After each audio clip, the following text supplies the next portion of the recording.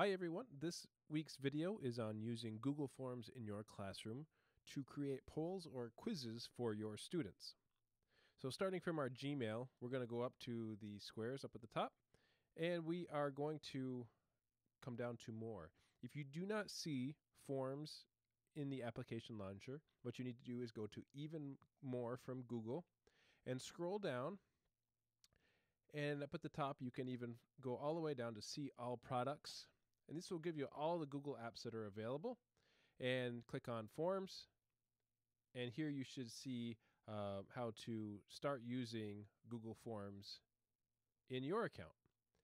So I already have this all taken care of. So I'm going to go to Google Forms right now and show you some of the features that it has available to you. So Google Forms is a quick way to make polls or quizzes for your students. For instance, what I did is I polled my students on how often do they practice at home. And what I did is I did, using the options here, I did 1 to 2 days. I did 3 to 4 days. I did 5 to 7 days, and I did never. Okay, and there are a couple of different input boxes here. You can put whatever you'd like to, and this will give you a way to digitize quizzes. You can create polls, and there are ways to get feedback here from your students, and you can graph the feedback out using Google Sheets, and you can have more information than you normally would from paper tests and quizzes. So up in the upper left, I can name the form. I'm going to call it a test form. Okay. So under the response tab here, this is where you will see responses from your students once you get that. We don't have any responses yet.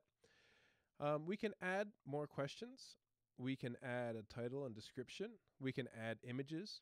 We can link to YouTube videos, so you could have your students watch a video and answer the questions right after they watch it.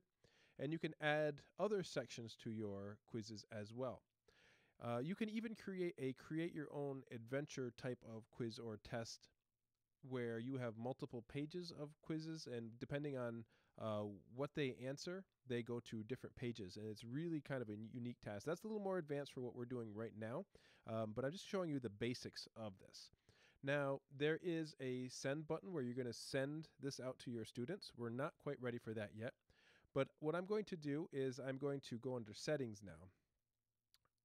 Now, under Respondents Can, if you want them to be able to edit their answers, you can click this box. Since we're making a poll or a quiz and I don't want them to change their answers, I'm going to leave that blank. If you want students to see the summary of responses, you can click that. I'm going to leave it blank as well. You can restrict it to Mariah Central School users or students. And you can even change the presentation setup here so that if they want to submit another response, they can. You can show progress bars, so if you have more than one question, it'll show how far they have left to go before they are done. You can make this a quiz, and you can have it automatically graded, so you don't have to do this, and it'll go and it will sync with your Google Drive, making you save time in the long run once everything is set up. If you want to preview your quiz or poll, you hit the little eye up here in the top. You can click on that, and you will see what it looks like when your students open it up for the first time. What they'll do is they will have a title or whatever information you have provided, and they will answer here, and then they will click the Submit button. Once they do that, all of your information will be available to you for use. You can change the colors. You can change anything that anything on how it looks or responds to the way students are answering.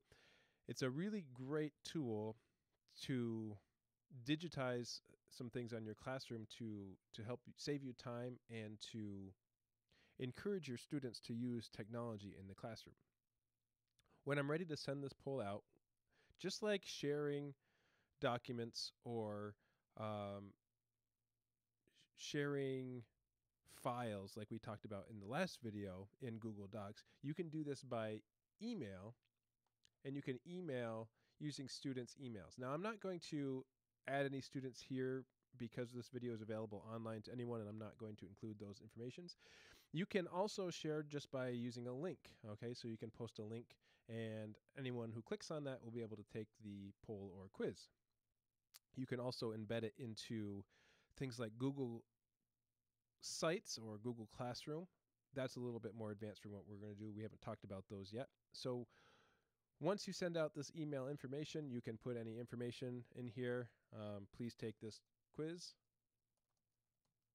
before Friday. And then you will hit the send button. Now what I want to do, I've already done this with my students, and I've created and shared this document here so that you see the quiz that I created and the responses that my students have taken, okay? And what I've got here is how often do you practice at home? Some students, and students were encouraged to answer honestly, and that wasn't held against them by any means. And this was anonymously done. So some students never practiced at home. Some students practice 1 to 2 days a week, and other students practice 3 to 4 days a week. And I was actually really surprised that this came out evenly across. 33% students never practice at home, 33% students practice 1 to 2 days a week, and 33% spend a good portion of their week practicing at home. That's out of 12 responses. Now, not every student took the quiz. This was something I asked them to do for the fun of it, so that they could help me with this video. And I appreciate all of my students who did do that. And it really works out well, because what you can do is you actually, once you take these quizzes, using Google Sheets, you will see that a spreadsheet is created with all the responses here and when the responses were given, what time the students took their quiz, and the answer that they gave. And you can actually, using the more advanced features in Google Sheets, you can chart these however you want to see the things that you need to see. So Google Forms is really powerful. It is an excellent tool for online quizzes and taking polls, and encourage you to use that in the classroom. Every student here in our district has available to them in the high school an email address where they can have access to it. So all students have access to Google Drive and the features of the Google Apps. In the elementary school, I believe that most students in the later higher elementary grades have email addresses, and I will have to double check on that. But that's going to do it for now for Google Forms and how to use quizzes and polls in your classroom. Thanks so much for watching. We'll see you next time.